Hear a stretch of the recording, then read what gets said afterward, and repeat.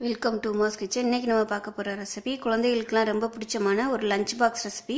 அதாவது கொண்டைக்கடலை பன்னீர் புலாவ் எப்படி செய்யலாங்கிறத பார்க்கலாம். குக்கர் சூடாயிருச்சு. 2 டேபிள் ஸ்பூன் நெய், 2 டேபிள் ஸ்பூன் ரீஃபைண்ட் ஆயில் சேர்த்துருக்கேன். அதில் வந்து 1/4 டீஸ்பூன் போல் ஜீரகம், பிரியாணி இலை, 2 ஏலக்காய், 2 கிராம்பு, ஒரு பட்டை ஆட் பண்ணிக்கலாம். இதில் வந்து ஒரு மீடியம் சைஸ் பெரிய வெங்காயம், 5 பச்சை மிளகாய் ஆட் பண்ணிக்கலாம். வெங்காயம் வதங்குறதுக்கு உப்பு. இந்த ஸ்டேஜில் வந்து ஒரு 10 முந்திரி பருப்பு ஆட் பண்ணிங்கன்னா இன்னும் நல்லா டேஸ்ட்டாக இருக்கும். இன்றைக்கி வந்து நான் ஆட் பண்ணலை. விருப்பப்பட்டால் ஒரு 10 முந்திரி பருப்பு ஆட் பண்ணிக்கலாம். வெங்காயம் நல்லா வதங்கிருச்சு. இதில் வந்து ஒரு 5 சின்ன வெங்காயம் வந்து நைஸாக அரைச்சி வச்சுருக்கேன். அதை ஆட் பண்ணிக்கலாம். இந்த சின்ன வெங்காயம் சேர்க்கும்போது இது வந்து ஒரு நல்ல ஃப்ளேவரும் நல்ல டேஸ்ட்டும் கொடுக்கும். இது வந்து நல்லா எண்ணெய் கசிஞ்சு வரணும். இதில் வந்து மீடியம் சைஸாக 2 தக்காளி எடுத்திருக்கேன். சின்ன தக்காளி தான்.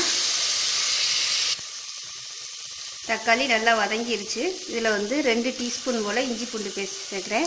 ரொம்ப அதிகம் சேர்க்க வேணாம், கசப்பாயிரும். இஞ்சி பூண்டு பேஸ்ட் வந்து அதிகமாக சேர்த்தோம்னா. 1/4 டீஸ்பூன் போல் கரம் மசாலா தூள். இப்போ இதில் வந்து வேக வச்ச கொண்டைக்கடலை வந்து ஆட் பண்ணிக்கலாம். 1 டம்ளர் அரிசிக்கு 1/2 டம்ளர் வந்து கொண்டைக்கடலை எடுத்திருக்கேன்.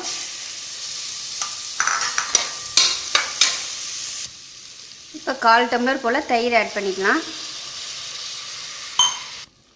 இப்போ இதில் வந்து 100 கிராம் பன்னீர் ஆட் பண்ணிக்கலாம். இப்போ இது எல்லாத்தையும் நல்லா மிக்ஸ் பண்ணி விட்டு நல்லா சிம்மிலே வச்சுருங்க. நம்ம ஊற்றின எண்ணெயெல்லாம் அப்படியே கசிஞ்சு வரணும். அப்போ தான் டேஸ்ட்டாக இருக்கும் புலாவு. இப்போ இது வந்து நல்லா அப்படியே குக் ஆகட்டும்.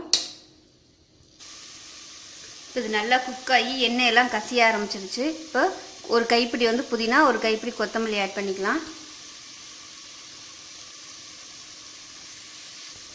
இப்போ இதில் அரிசி ஆட் பண்ணிக்கலாம். 1 டம்ளர் அரிசி எடுத்திருக்கேன். 20 நிமிஷமாக ஊற வச்சது. இந்த அரிசியை வந்து ஒரு 2 செகண்ட் வந்து நல்லா அதில் ஃப்ரை பண்ணிக்கலாம். அப்போ தான் சாதம் வந்து நல்லா உதிரி உதிரியாக வரும், குழஞ்சி போகாது.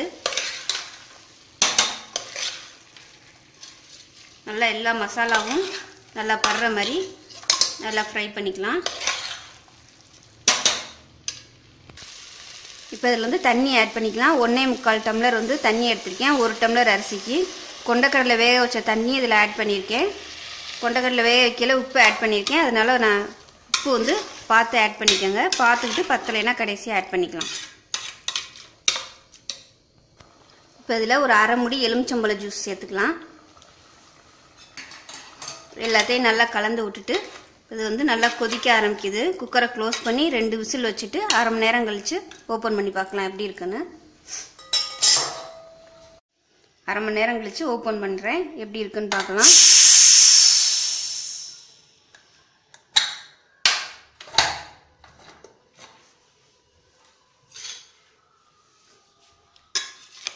நல்லா அருமையாக வந்திருக்குது.